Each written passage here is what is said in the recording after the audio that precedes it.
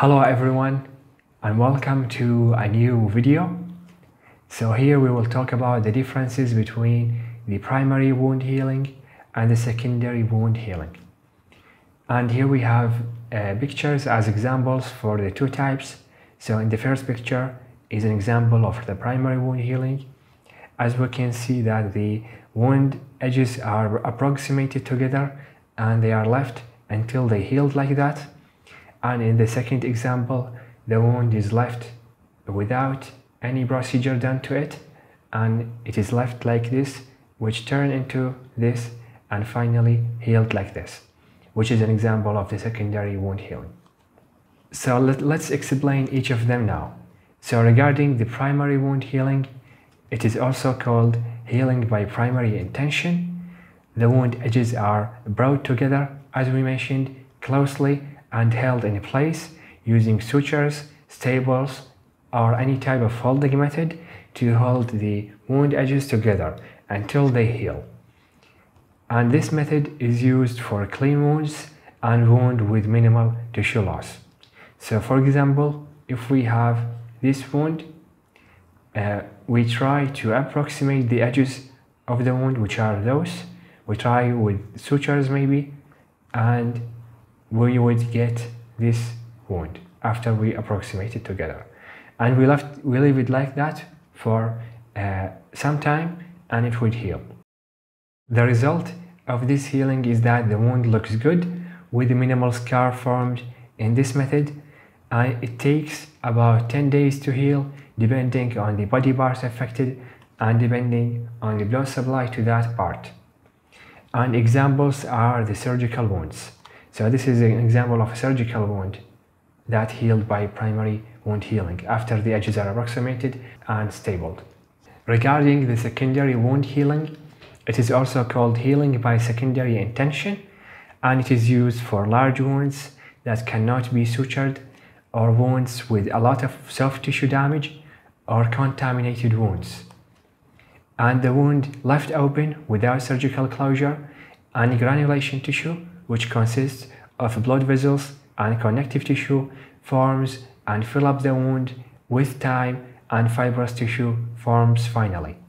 So if we have this wound, for example, we have a lot of soft tissue loss and we can't approximate the edges of the wound together, so we leave it to heal by secondary intention. And the wound would start to fill up with the granulation tissue here, and it would fill up until after some time it would heal eventually. Sometimes the wound, we have enough soft tissue for the wound to be approximated, but the wound is contaminated. There is some type of contamination in the wound and we cannot close it, because once we close this wound, this contamination, it has some types of bacteria, and especially the anaerobic bacteria. When we close the air of the wound, the anaerobic bacteria grows and it would lead to inflammation and infection of the wound. So in those two cases, the wound left open and healed by secondary intention. With secondary intention, there is extensive scarring and ugly wound, and it takes weeks to heal.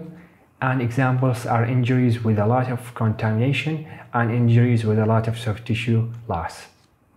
If the wound is large, there is a lot of soft tissue lost, or the wound in location that we want it to look beautiful, we use the delayed primary closure.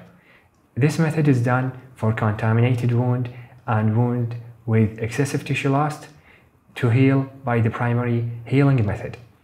So we clean the wound and debride it, and then we wait 2 days and then re-debride and re-clean again of the wound, and primary tissue closure is done with sutures, or if there is a lot of soft tissue loss, we use skin grafting. So here we have a table to compare them.